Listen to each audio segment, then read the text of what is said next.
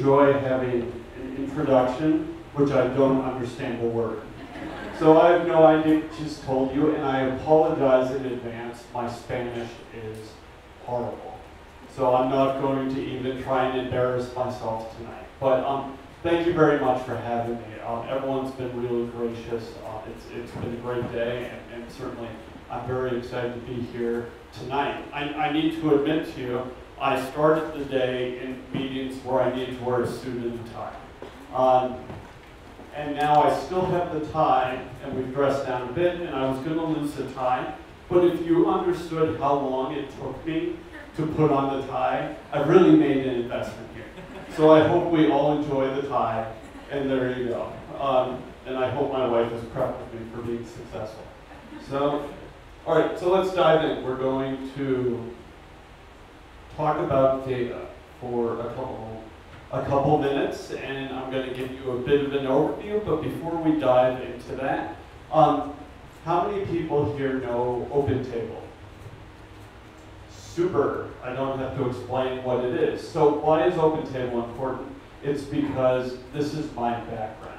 So I am not the typical person that's going to come and talk to you about government and data. I grew up in the startup world. I came from the Silicon Valley. So in the late 90s, I was one of the people who started a company called OpenTable. And I spent 7 years building that. I'm a computer scientist. My focus is on technology. And I spent those 7 years where, the first year it was essentially your typical startup, a bunch of dudes in the basement writing terrible code and everyone hated it, to 7 years later, it became a multinational company and we ended up doing really well. Now, why is this important? It's because I realized, certainly a big event in the US was 9/11, right?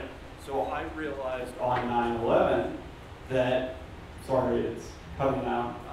I realized on 9/11 that I didn't want my entire legacy to be about restaurant reservations, right? So I imagine this was before my wife and I had kids, and I envisioned a situation where my future kids came to me and they said, "Daddy, what do you do?" And my response was, "Well, I help people go out to dinner at fancy restaurants." And that seemed like the wrong thing to say, and that wasn't how I was raised. So post 9/11, I tried to figure out, what should I do?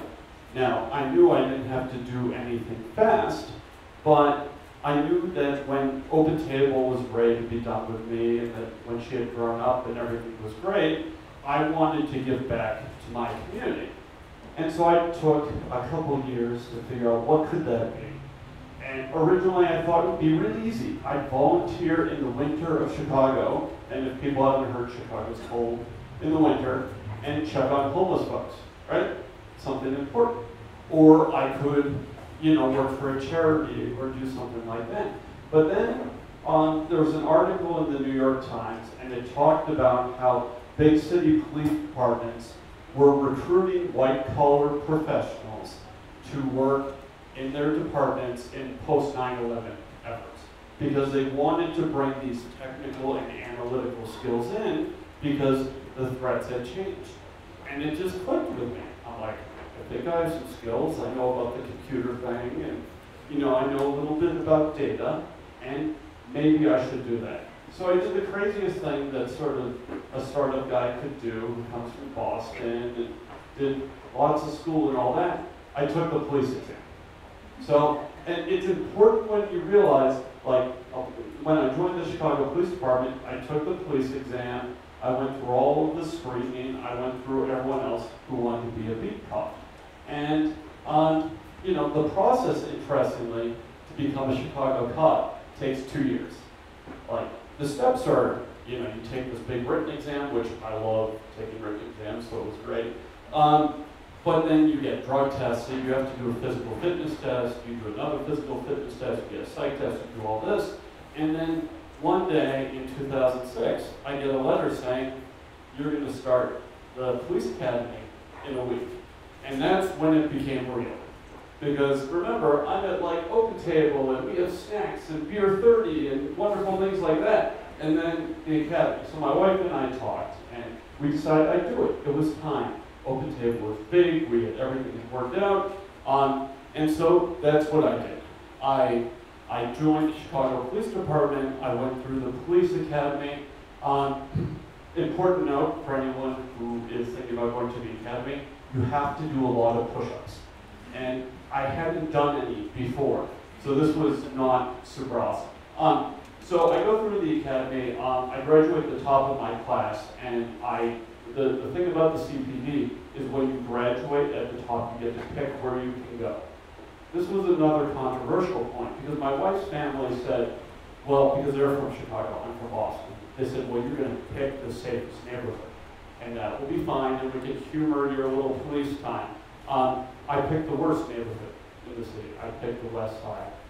Because I figured if I was going to be the police, I should really be the police and learn the job. So fast forward to this, I worked in the field for a while, and then the CPD realized I had a graduate degree in computer science, and I got reassigned to headquarters, where I was given the autonomy to build a new unit.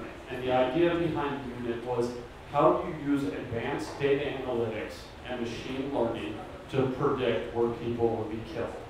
And so my job for a couple of years was solely to take data and every day decide where we should send units, because I thought there was a higher probability of someone being shot or killed in target.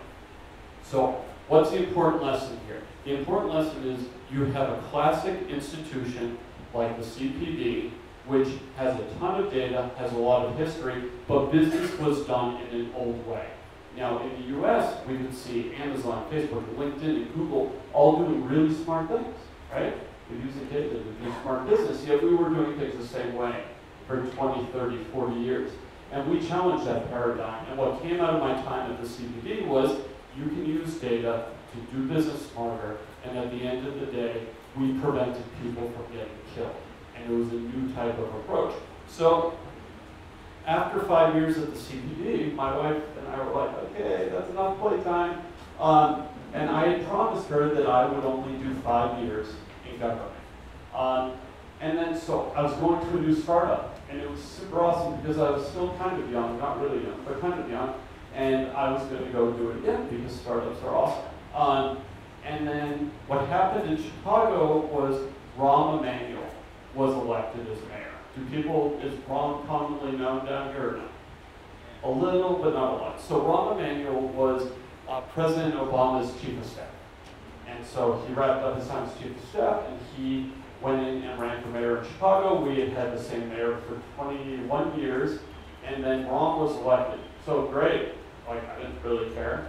I wasn't political. I'm like, I'm gonna go do my startup. But then I get an email on a Sunday night which said, hi Brett, can you please come down to Rahm Emanuel's transition headquarters tomorrow? And I look at it and I show my wife, I'm like, what does this mean? She's like, you can't ignore it. I'm like, yeah, I can delete it. But she's like, bad idea. So I go the next day, and so I had no idea what to expect. And Mayor-elect Emanuel, had been elected on a couple key principles here. One had been bringing transparency to Chicago. And then he also wanted data-driven government. Okay. So, I was talking earlier, we've all heard about data-driven government before, right? I'm a politician, we're going to have data-driven government. But he goes to me, he's like, I want to do this for real, and you're going to have the autonomy, and there's a reason I want to bring you in, and I want to create this new position, which hadn't existed in cities before, a chief data officer. And you'll report to me, you'll be in the mayor's office, and you'll have the autonomy to build out a true data program. So I looked at it and I'm like, well, how do you really say no to that? It's like a first of its kind thing. I can define the job, I have autonomy, I get to work in City Hall, and I kind of like the architecture there. There was a couple new restaurants across the street. So I decided to say yes. And so we immediately jumped into open data. So today we're going to talk about more than open data, but let's start there. So remember, we had a history of not being open. So part of the transition plan was we are going to, in 100 days, have an open data program. Now, I sometimes bring slides in which I show the open data web portal in 2010. It's essentially, it's an empty web page. So that was the history of this. So I came in, and honestly, I didn't know a lot about open data, because I worked in closed data. When you're working on predicting homicides, you're not really working with very open data at that point. So I'm like, okay, we'll learn about open data, and I'm like, I think open data is good, and then we'll build out a data program. So you end up, and I hate this picture, but you end up with this media coverage where I'm like, what happened to my head? And so you end up with this sort of media sensation around it where Chicago can't be open. So here's a principle that I've asked the group to think about. One of the things I encountered in the very beginning of my career as a political appointee was people told me all the things I couldn't do, and which personally I find very motivating. The more you tell me I can't do something, the more I'm going to push back. So people said we couldn't be open, people said we couldn't use data, people said we couldn't release data, people said it was all campaign rhetoric. So I started to come up with this plan on how would we approach it. Now there were different parts of it. One was we'd start looking at Open 311. Are people familiar with 311? Yep, super. We'd create an API, and we'd have Open 311. But then we would start to build out a portal. And now here's the important part of having a data portal. I wanted to build it in an automated way. Data portals which rely on some dude or dudette who is going to post data in a manual fashion are not sustainable. So my design from day one would, and I think we have a bit of a technical crowd, was to write ETL software. It was going to just be on the system, and it would run, and people wouldn't really know where it was. So once you do that, how do you turn it off? And then we start to look at how do we bring together the data from all of the different siloed systems. Now, for many of you here are very familiar with government and some of the problems we have. So government, if you look at the past couple decades, they made a big investment in technology. Some will argue good, some will argue bad, but it was often done at the department level.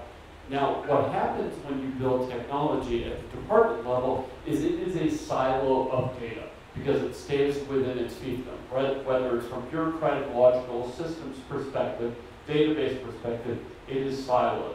Now, an obvious sort of problem with that is our city's problems only within departments? No. So, like, a fun question I like to poke grad students at University of Chicago, and I'll say to them, is crime a problem about the police? Okay? So everyone looks at me and they're like, that's either the stupidest question I've ever heard or it's a trick question. So half always raise their hands because they're sort of hedging their bets. And then the other half don't. But the reality is, what is crime about? Crime is about abandoned buildings and social service and economics and budgets and graffiti and garbage pickup and, yes, the police. But if you look at all the things I just ticked off, that's how we build technology in those little fiefdoms. So how are we going to break that down? Now, my approach for how to get Chicago into the open data scene, I was somewhat conflicted. Now, do you ease it in, or do you have a big move, right? Now, one of the things you may or may not know about Mayor Emanuel, my former boss, is he likes to be the best. So I figured I had some support. So my decision was to make a very big move. And my focus was on crime. Now, crime data in Chicago, before we started this, was not accessible. Your best case situation was the Chicago police would have a public-facing map that would show points on the map, and it would show the past 90 days. And so people would write little software, they'd scrape it off there, they'd try and create a data structure, but crime changes over time, so it would never be updated. So I thought the way to really break into this was to make a huge crime move. So what's the move? we're going to release 4.7 million rows of crime data in the data portal. So let's talk about the story. So before, the number was 0. That's my starting point. And then when we looked, so this is 2011, and I said, we're going to release all crime data going from January 1, 2001 to present, and we're going to do it overnight. And we're going to get onto the open data scene immediately. There was some controversy here, because what does this introduce into the problem? The technology you can figure out, right? You're extracting data from a warehouse, you're posting it. We use Secreta as a platform. You choose between CCAN and Secreta. Secreta was easier at that point. But what's interesting about 4.7 million rows of data, so in a typical data release, maybe you release 10,000 rows of something, right? So what do you do if you're risk adverse? You have your interns or you have your fellows check every line, right? Safety net. What happens when it's 4.7 million rows? Like, that's a lot of interns. And we didn't have that many interns. So this is now a new risk proposition where you're saying, we're going to release something that we couldn't check every line. And we did. And there was controversy. And the funny thing is that overnight, the world changed. So the Associated Press picked up the crime report. And we got enormous coverage. Like, I'm getting calls from New Zealand and Australia to do live interviews about Chicago on the open data scene. And from that day forth, we went from having an empty web page to now we have one of the biggest open data presences out there. Now, what are the lessons there? 1, taking risk. 2, sustainable smart technology. But 3, there's actually a good message around it.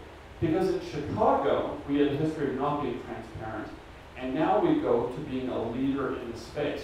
So when you think about open data isn't just about the data release, it's about all of the different constituencies. It's about getting open data out to your civic community. It's about getting it out to researchers, your academics. But it's also about getting politicians and bureaucracies comfortable with it. I am not thrilled about situations with open data where you don't have that full win proposition. Like, you need to understand your constituencies, bring them in, and now, interestingly enough, open data has become something that Chicago is very proud of, and the amount of calls we get from jurisdictions saying, how do we do what Chicago did, amazes me, considering where we started in 2011. Last week I was in Kansas City on a panel, and they're early on. They're just starting, and we're starting to see more and more jurisdictions who are starting to sort of put their toe in the water there. And there's huge potential, but we need to remember to give wins in order to make this sustainable.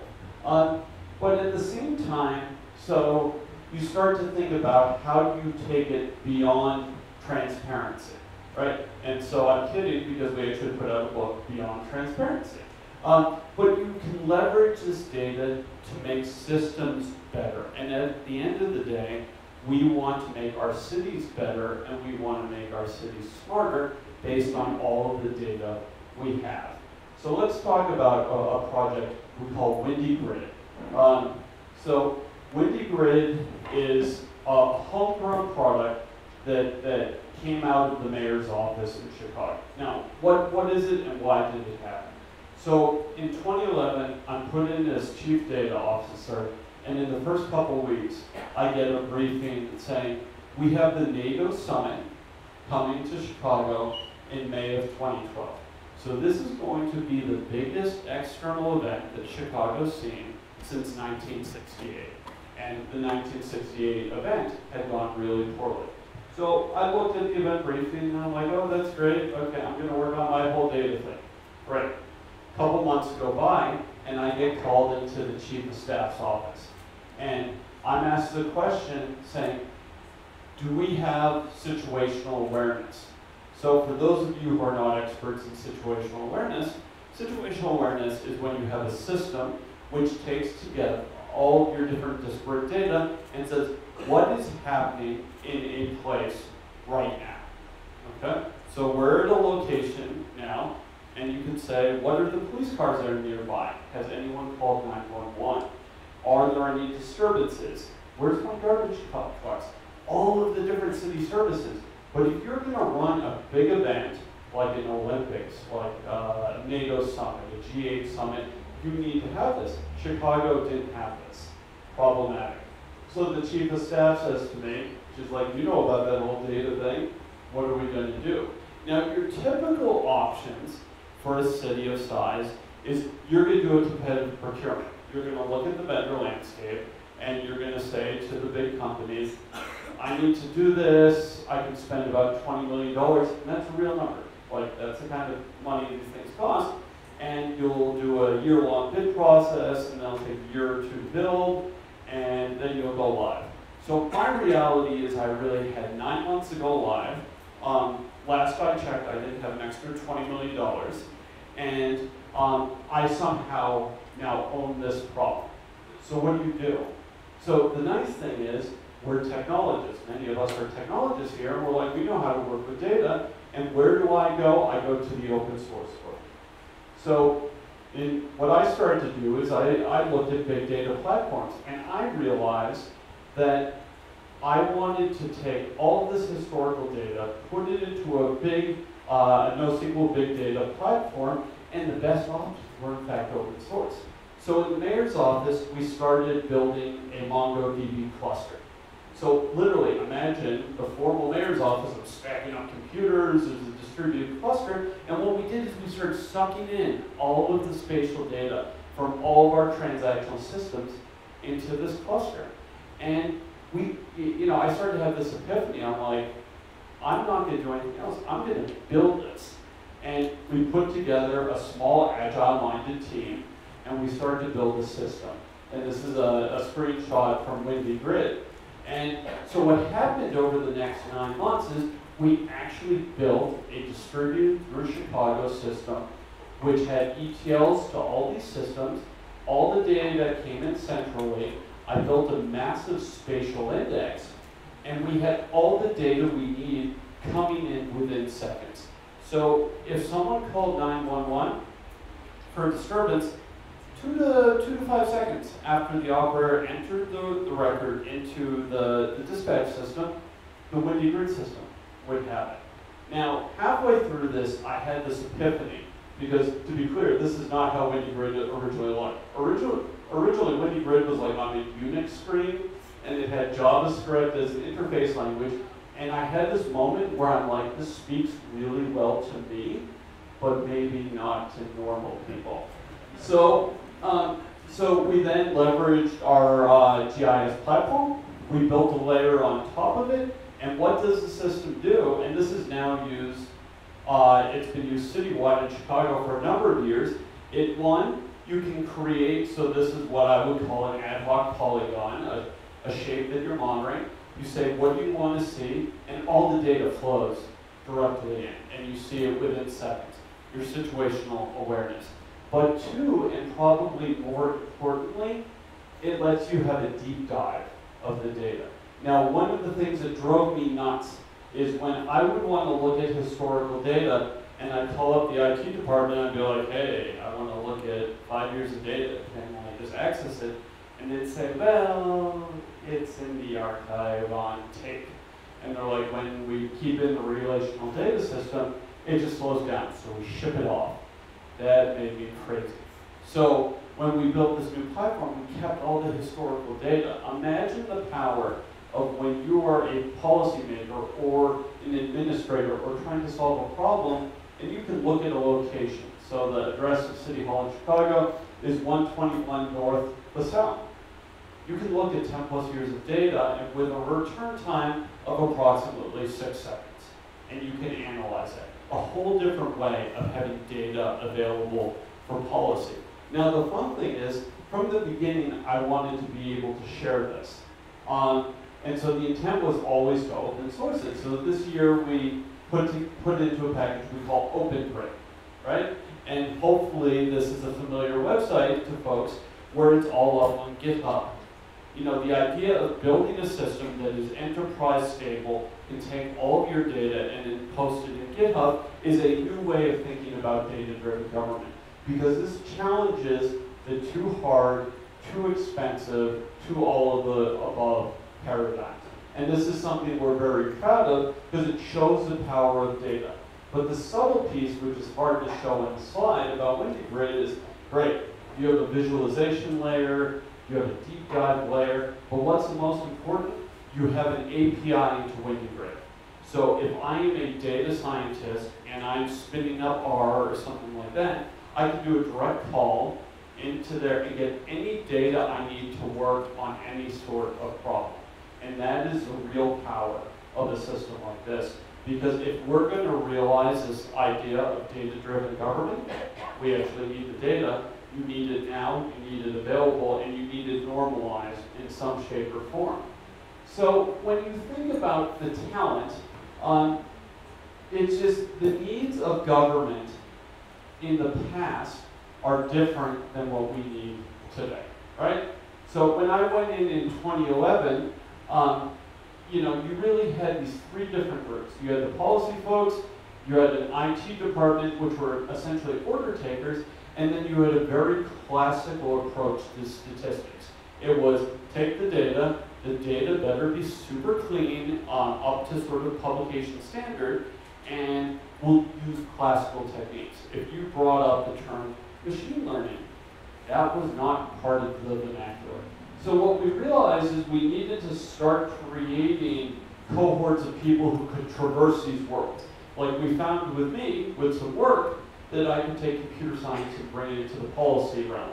But the components we see are this computer science, machine learning, and then public policy. And one of the things we're really excited about at University of Chicago, and it actually turns out some folks here are going to be attending this, is we created a dual degree. We created a dual degree in computer science and public policy. And this is something that initially they thought was completely nuts. But this is what we need as we look at future iterations of government. But other things, so we talked about situational awareness. We talked about bringing data together. But there's some interesting use cases because at the core of city business, things are not always exciting. So in Chicago, an area of focus is identifying food violations. And this started because folks were sort of telling me these terrible stories, getting food poisoning, and this place is horrible and all that. Now, the way that most cities deal with food poisoning or general services like this is either a complaint is called in or there's a regular inspection scheduled. Now, for all the data scientists in the room, you know that a batching process, a standard queue is not terribly efficient, right? You're not using any sort of intelligence, you're not saying, who should I prioritize? So what we did is we started to look at the problem and say, how can we queue in a smarter way? And what are high-risk attributes that you might find that allow you to have a smarter ordering? Now, this is the fun part of data science. You have folks who come from the deductive mindset and others who are inductive. Are you going to test in a hypothesis or something you think, or are you going to accept that the data might tell you something new? And we found an interesting hybrid when we did this. We found that using business licenses, sanitation complaints, those are kind of obvious. But when you look at the fact that the garbage outside was an indicator and potentially overflowing garbage, that's less obvious. And when we implemented the system, we found we could identify violations substantially faster by using what in my mind is basic data science to improve this. So we could find the violators earlier, we could prevent poisonings, and we could remediate various restaurants that were having problems. And the problem set here, like it's a very narrow one, but this is how we need to operate government going forward. Because you have certain realities that you need to accept. Government will have finite resources. In this case, you will only have X number of inspectors. What is the best use of X? Just saying we've always done it this way and first in, first out is the way to do this is not acceptable. in this age of data. And this is an easy example of a low-cost win, which changed how we did business. Now, when you think about how do you get there, because the question I frequently get is, what are the components that help me be successful? And I come down to three things. One is I had strong executive support. So Mayor Emanuel recruited me in. Mayor Emanuel is a strong mayor, and he was very clear on how he wanted to run government. His mandate was he would be supportive of me, and I would get the job done. Got it. 2, technical experience. So something that drives me nuts in government is the reliance continually on outside parties. Now, I have no problem leveraging outside vendors. I have no problem with commercial products, but you need some inside knowledge because you need to be able to call nonsense when there is nonsense. And what people rapidly learned with me is if you said to me, one, it's too hard or it can't be done, we're going to dive into every detail until I prove you wrong.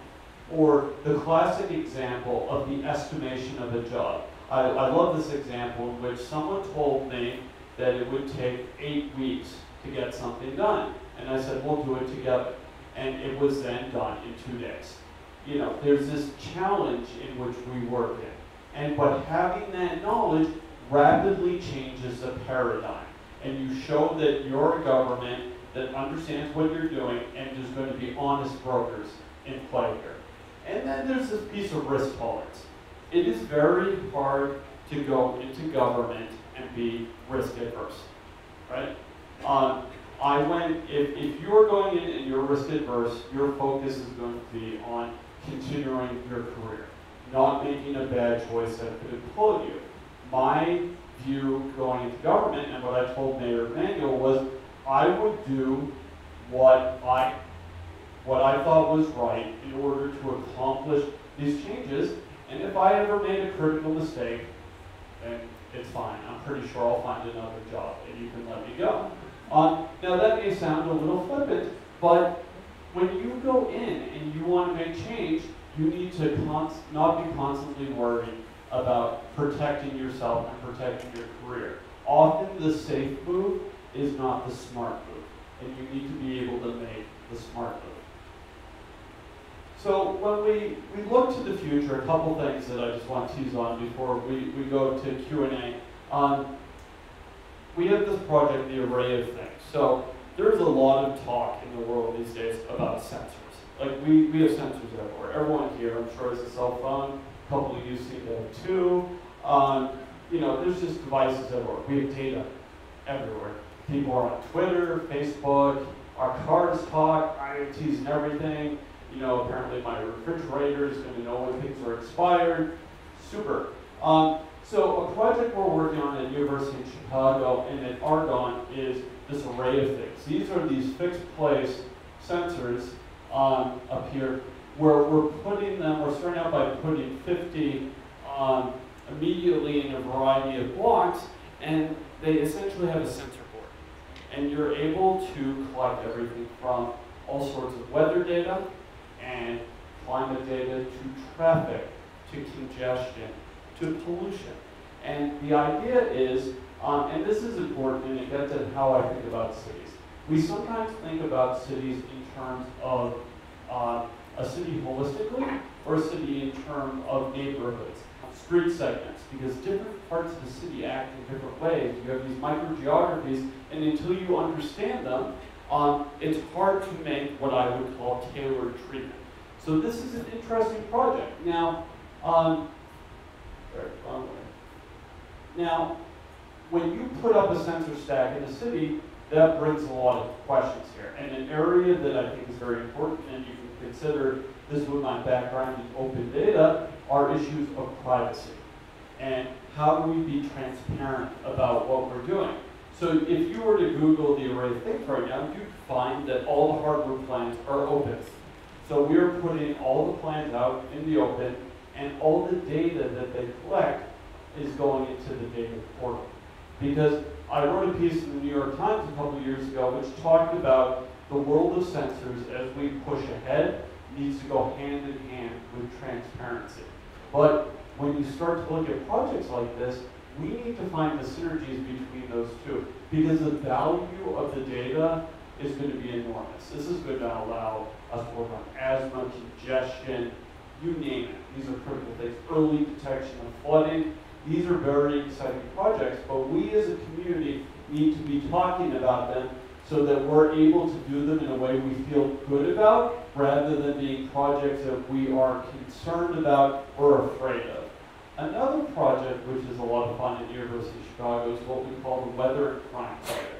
So someone made the mistake a year and a half, 2 years ago, of saying to me that weather doesn't influence violent crime. So I'm like, I know this is wrong. So what do you do when you're with the University of Chicago and someone says something, you do a project, right? And so the idea was, how can we leverage the enormity of the weather data, and how can we take crime data to build smart predictive models? And the funny thing about this is, this is data that's all open data. So for this system, this is driven by census data that we have available in the US, all of the crime data, which I just happened to release in 2011, and then weather data, which one of our federal agencies releases terabytes of weather data. It's hard to use, but we invested the work into building this. So what are you looking at? So again, this is a pretty picture on top of some complexity. So we suck in all of the weather data, we suck in the crime data, and the census data. We deal with it all spatially, so every point has a spatial bound, and then we push it into a neural network. We built this on top of the Argonne National Lab supercomputer, which is one of our big national labs. It's partnered with the University of Chicago. And what we did is we predicted hour by hour, based on spatial attributes, where the violence would occur in Chicago. So from 0 to 72 hours, we have a model for each one of these, and every hour we repredict. And then the nice thing about this is when you introduce in weather, your accuracy improves substantially. But the funny thing about weather, because I know there's a profound interest in weather and crime in the room, is that it's not just about straight weather. It's not, when it's hot out, there's crime. We found that it's changes in weather.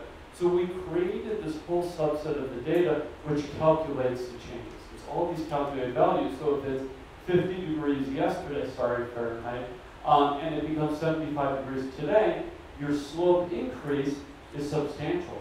That slope is more meaningful than the actual temperature. And you find all of these things. So when you start to think about this based on resources, you start to say, how do I drive a smarter city? So everyone here has been exposed to the idea of smarter cities, right? You see these really great commercials where like the sidewalks move and wonderful things are happening. Not there yet, but with all this data, remember, open data, you're able to do really, really smart things that can actually help the city operate in a smarter way, in highly accurate, operationally useful techniques. And again, if you go back to the other slide, remember what I said about microgeographies. If I start to think about this, like right here is a whole neighborhood, but I clearly don't need to worry about right there. When we put things together, it dilutes it. We need to be thinking about our cities in a microgeographic way, and we can make smart, tailored decisions. And this is super exciting. So to sort of tie this together, I do want to leave you with these key themes. Like many people in the room are thinking about how they can be impactful. And there's lots of cities that can provide lessons that sort of help you think about that. But think about all of these pieces and think about all the sort of strengths you have, but then think about who can provide that executive support and your own personal risk tolerance. Thank you.